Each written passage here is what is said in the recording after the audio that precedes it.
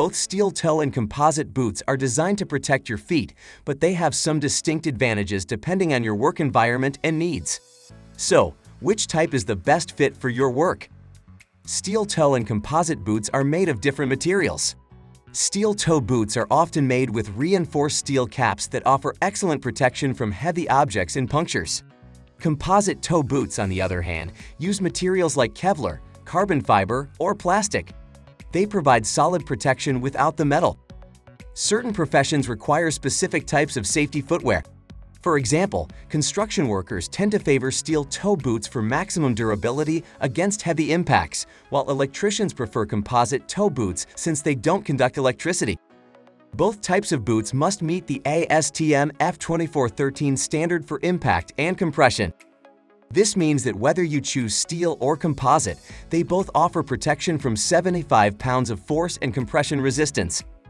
Weight can also be a factor in your decision. Steel toe boots are heavier due to the metal, which can cause fatigue over long periods. Composite toe boots are lighter, making them a great choice if you're on your feet all day. Comfort is key, especially when you're wearing these boots for hours on end. Steel toe boots can get cold in lower temperatures since the metal conducts cold, while composite toe boots are better for extreme weather because they don't get as cold or hot. Another thing to consider is security. Steel toe boots will set off metal detectors, which can be inconvenient in high-security job sites like airports or government facilities. Composite toe boots, being metal-free, won't trigger detectors. When it comes to durability, steel toe boots tend to last longer in rough environments. They're incredibly tough.